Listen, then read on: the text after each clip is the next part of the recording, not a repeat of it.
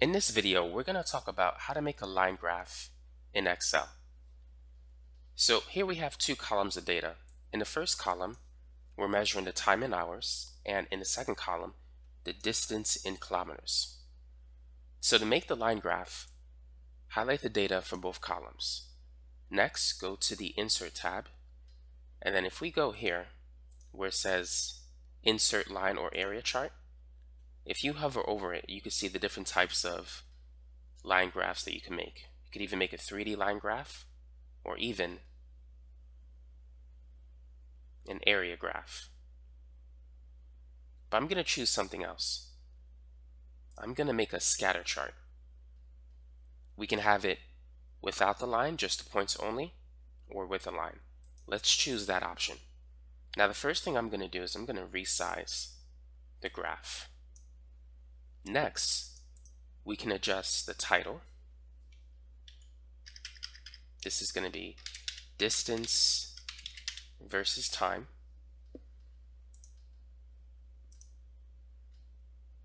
Now, if you click this button here, the plus button on the right, you can add different chart elements. You can add axis titles, data labels, error bars, grid lines, a legend, or even a trend line. So what we're going to do is we're going to add the vertical axis title and the horizontal axis title. So let's edit the horizontal axis title. Let's call this distance in kilometers. And now let's move on to the horizontal axis title. We can call this time, and that's going to be measured in hours. So now we have our line graph, but we're not going to stop there. Sometimes, let's say if you have a lab report, a chemistry or physics lab report, you need to get the equation of the line that best describes the data. So here's what you need to do to get that equation. Select the chart, click on the plus sign, and then go to trend line. So we're going to select the trend line box, and we're going to get the equation of that line, that additional line that you see on the graph. So let's click on the arrow on the right of trend line, and we're going to go to more options. Now, we already have a linear trend line, so we're not going to change that. But let's select the checkbox, display equation on chart.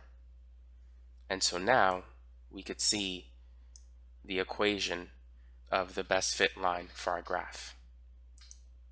Now, if you want to change the size of it, simply highlight the equation, and then you could change, well, let's get Y in there as well. But you could change the font to whatever size you want.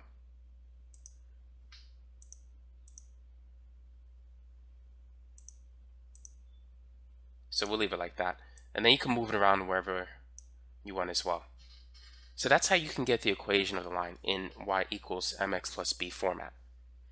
So the 71.56, that represents the slope.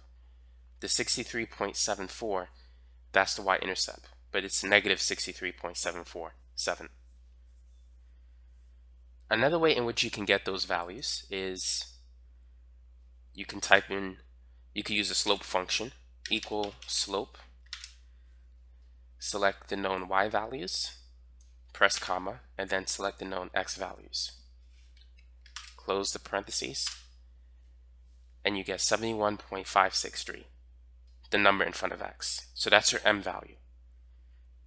Now if you want to get the y-intercept, type in equal intercept, and then select the y values, and then the x values. And that will give you the y-intercept. So that's another way in which you can write the equation of the line. You just have to replace this number with m and this value with b in the equation y is equal to mx plus b. Now there are other things that we can do as well. For instance, you could change the color of the chart. if you click on chart styles, not only can you select a different style, but if you go to color, you could change the color of the chart.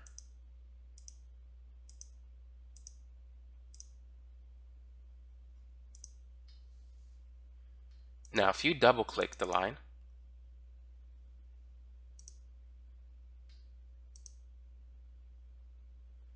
you can also change the color this way. You can change it to any specific color that you want. We need to select the whole line. So you can make it red, orange, green, purple, whatever color you want. You can also change basically the size of the graph as well. You can make it thicker. So there's a lot of options that you have here. But that's basically it for this video. So now you know how to create a line graph, and you also know how to get the equation of the line that best fits the data.